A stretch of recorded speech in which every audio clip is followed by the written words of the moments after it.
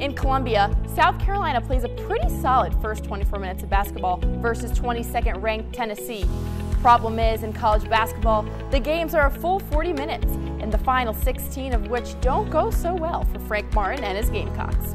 This team is still trying to figure things out with the loss of Clyde Trapp and leading scorer Amir Sims.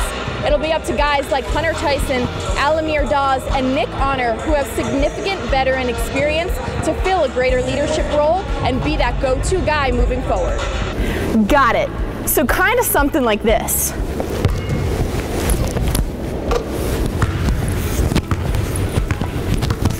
In Clemson, Julia Haskins, 7 Sports. Sydney says that unpredictable weather limits her time on the course during the cold winter months, but she still finds ways to put in work as she prepares for her first collegiate season. Chase Hunter pulls up and knocks down the long jumper. Game tied at 10. The Yellow Jackets respond with a 6-0 run. Jordan Usher with a 3 from the wing.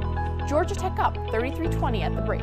Under 5 minutes to play, Alamir Dawes gets free for 3 of his 18 points. Tigers within 6. Under 2 minutes to go, PJ Hall hits the turnaround jumper. The Dorman alum scores 16 of his 18 points in the second half. How have you seen the sport change over the course of your time covering it and seen it evolve and grow? Well, I think the biggest growth really happened during the pandemic. Who do you see as the future of the sport in the next 5, 10, 15 years? Yeah, it's a good question. PJ Hall was a major reason the Tigers secured this 6-point win over Florida State, shooting 63% from the floor with a team high of 15 points and 7 rebounds. Freshmen Bo Collins, Will Shipley, and Kobe Pace were responsible for momentum-shifting plays, and paired with a stellar performance from quarterback DJ Uyunglele, made for an unstoppable and seemingly familiar Clemson offense. The first of many plays that changed the trajectory of the matchup between Clemson and Syracuse Friday night began with an interception from safety Tyler Venables, son of defensive coordinator Brent Venables. Yeah, last question I gotta ask you, what is your favorite meat to cook on your Traeger grill? A little shout out to Traeger there. You know, ribeyes are fun. I love doing that. I do kind of a reverse sear. Dawes has become a weapon from behind the arc this season, and just talking to him about shooting makes him light up.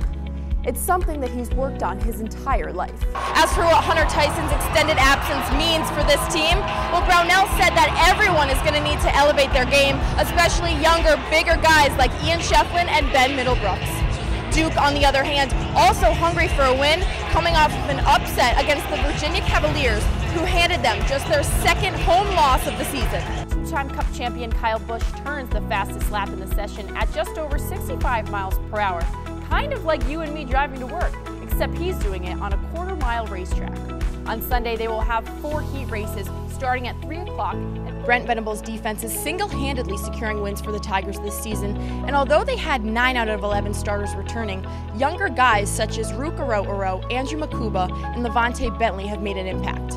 Bentley had his first career start over the weekend, recording a team high of 13 tackles. The Hoos are 2-0 and have outscored their opponents 85-14 so far, and although they were against much lesser opponents, you can't ignore the performance of quarterback Brennan Armstrong.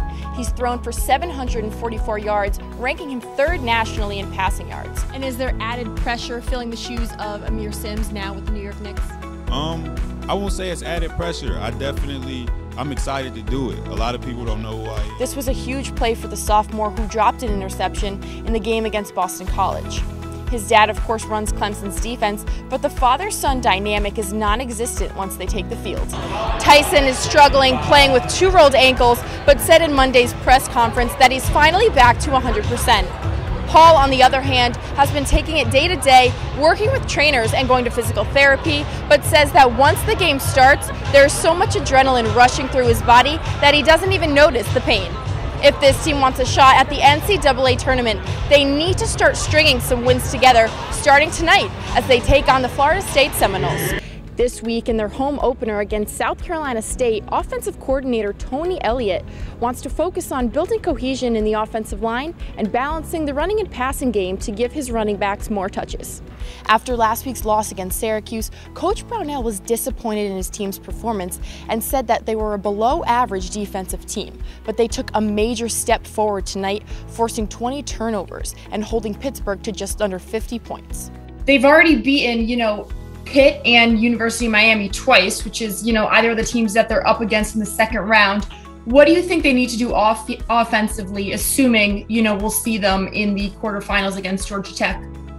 Yeah, I just really think when I watch this team, when you've got a unicorn type guy like you do in Amir Simms,